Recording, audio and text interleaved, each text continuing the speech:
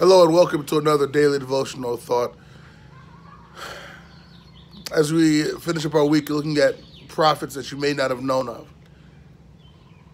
I just came back from a road trip with my eldest daughter. She got her belongings from Martin Luther College, our ministerial educational training college in New Orleans, Minnesota. It was my second time there this calendar year, and both times it was relatively empty.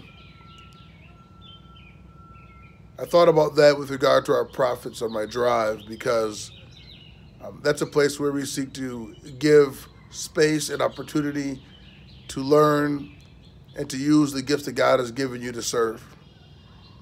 In the Old Testament, it was no different. At least 4 times there's mention of a school of the prophets or a company of the prophets.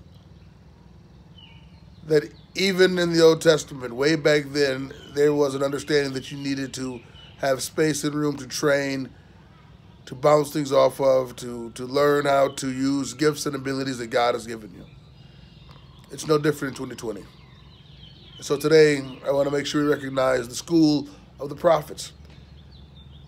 That where people are being trained to use their gifts, there's a school like that, whether it be a grade school, high school, college, where people of God are being trained to use their gifts and abilities in service to Him. And so may God bless you as you support those ministries with prayers and with financial support, as that is the next generation of those who will come about to proclaim the message of God, just as the prophets of old did. May God bless you. Amen.